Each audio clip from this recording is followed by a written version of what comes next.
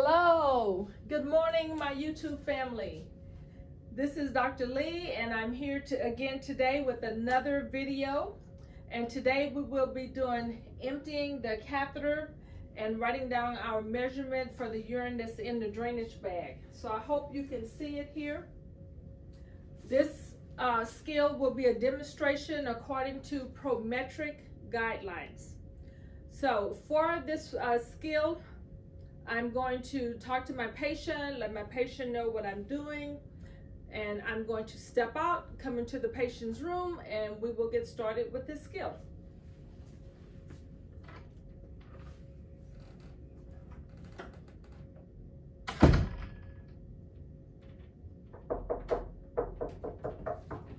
Good morning, Miss Mary. How are you doing? Hello, my name is Dr. Lee, and I'm here to empty your drainage bag. Would that be okay with you? Fantastic. I'm going to go ahead on and close the curtain to provide for privacy here. I see that you have a bedside table. I'll just bring this a little bit closer to us so that I can use that.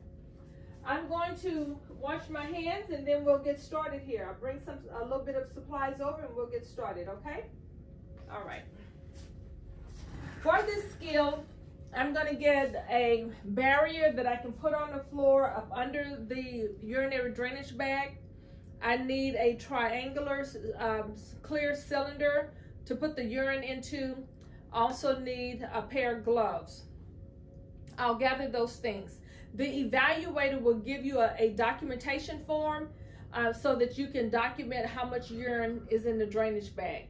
But I'm going to go to the patient's chest that's in the room and get a towel from the linen container if it's not in the patient's chest, my triangular graduate container, and a pair of gloves and a towel, okay, or some type of linen protector to put under the bag.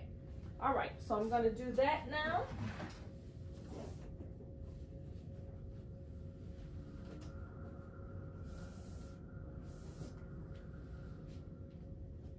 Okay, Miss Mary, I'm back. I'm going to take my barrier, whatever barrier that you have, and put here on the floor. I'm going to put my container here. I'm going to put on my gloves.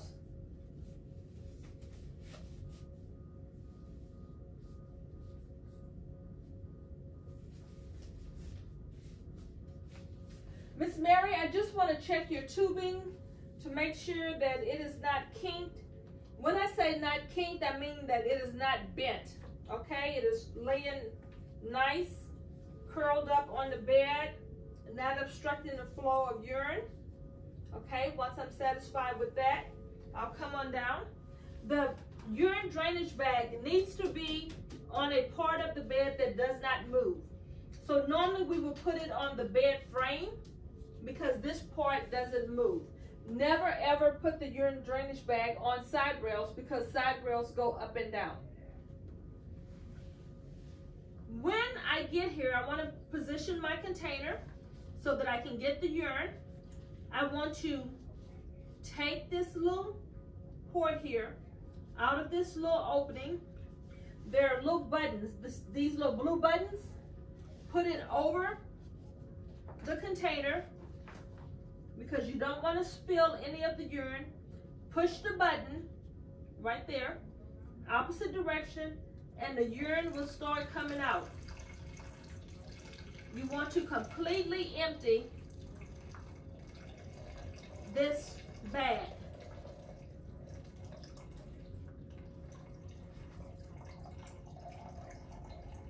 And hold the port so that it does not touch the inside of your clear measuring container. You may have to move the bag a little bit from side to side to get all the urine out.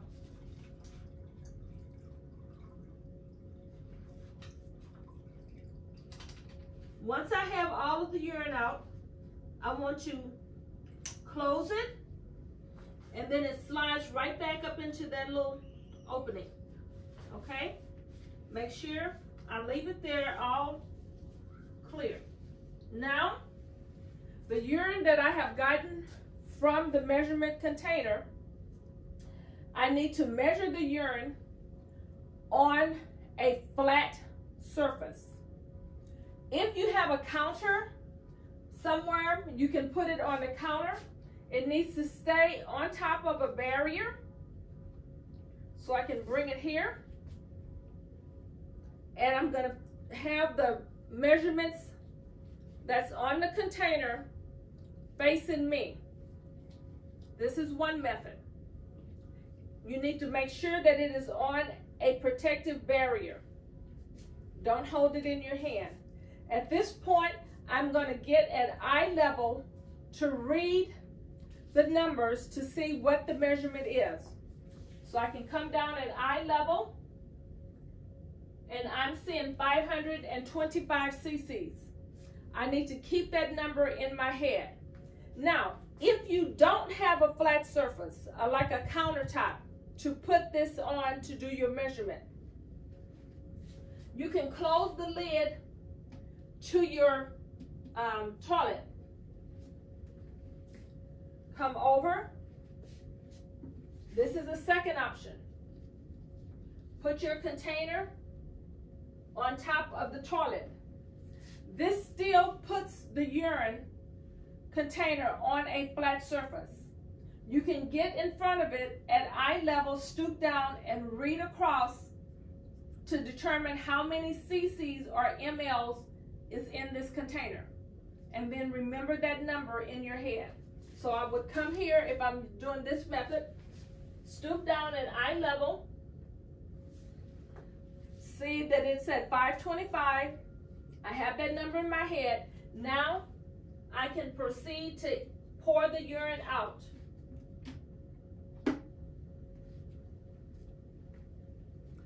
Keeping 525 in my head. I'm going to pour the urine into the toilet. After I do that, I need to rinse this container out. I have gloves on so I can touch the faucet handles with my gloves, because the faucet handle is dirty, my hands are dirty. So I can touch it. I'm going to rinse this container out. The rinse water must go into the toilet. After I have done that, I'm going to get a paper towel and dry my container.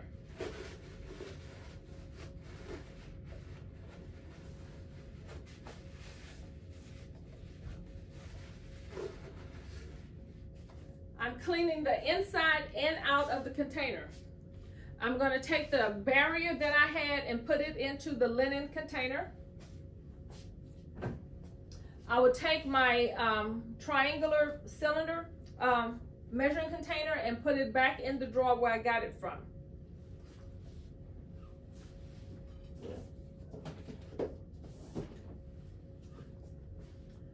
At this point, I want to take my gloves off and wash my hands. So I remove my gloves, put them in the toilet. I'm going to say I'm washing my hands. If the evaluator has told me that I can simulate washing hands, I wash my hands. There will be a documentation form for you to complete. The form looks like this. You must write down what you got for the urine measurement. So under the output section, I'm going to put the time. It's 3:26 p.m. The output type is urine. Amounts, and they want the amounts in mLs or cc's. I had 525 mLs. I would put my initial, VL, and then I'm going to sign my name on the signature line below. Dr. Vanessa Lee. Put the pencil down. Make sure before you document on this paper that you have washed your hands. And I'm going to hold this up so that you can see it. You must document on this form the time, the output, what were you measuring, the amount, your initials, and your signature. The evaluator will pick this form up from you during the testing. Once I have done that, I'll come back. My hands are clean. I washed it before I documented. Miss Mary, I'm through. I'm going to go ahead on and open up your curtain. Is there anything else I can get for you? Would you like the lights off, head of bed up, or TV on? You're fine. I always want to make sure that I leave you with the call light. I'll put it right here by your hand, and you can call me if you need anything. Okay? I wash my hands, and I'm through with that skill. So that will end the skill for measuring urinary output from a drainage bag. But I want to go over something else with you.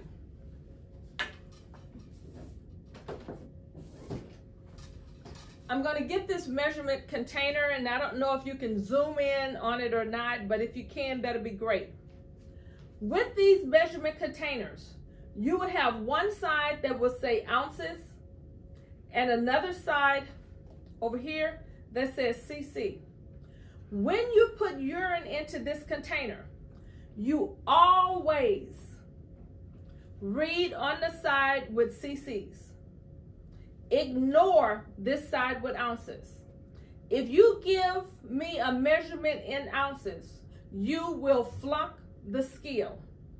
No ifs, ands, or buts about it.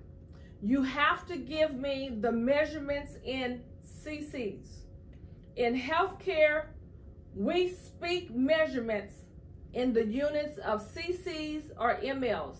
cc's and mLs means the same thing. So I want to stress that. Always read on the side that says mLs, or it may say cc's. That's the side I want to focus in on. Okay? All right, I'm trying to see if there's anything else I want to go over with you about this. I don't think so, but if you have any questions for me, leave them in the comment section below. If you enjoyed the video, I want that thumbs up. Okay, and please, if you haven't subscribed, please hit the subscribe button below. That way you'll get notified when I upload more videos. And mostly all the videos are going to be concerning the Prometric guidelines and things to help you pass your test when you go to take your nurse aide exam through Prometrics. Okay, this is Dr. Vanessa Lee. I'm signing off, and I'll see you with the next video. Goodbye.